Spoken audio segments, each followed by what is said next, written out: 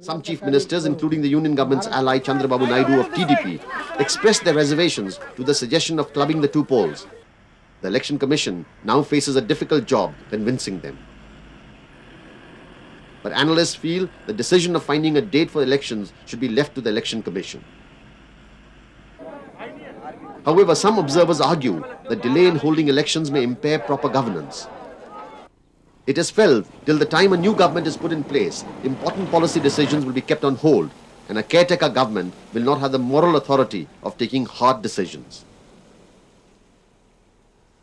Industrialists also argue the economy may suffer if for too long there is no duly elected government in place. The ruling party and some of its allies are keen to have elections by June, but there are other parties who wish to delay the process of choosing a new government till sometime in September. Many analysts attribute the opposition's reluctance to go to the polls immediately to allow the perceived sympathy wave for the BJP to dilute, while the BJP and its allies want to cash on this emotion.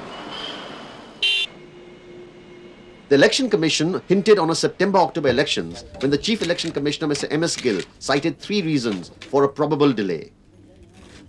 According to the CEC, the task of updating electoral rolls can only be completed by the Election Commission has convened an all-party meeting on 3rd of May to discuss the issue.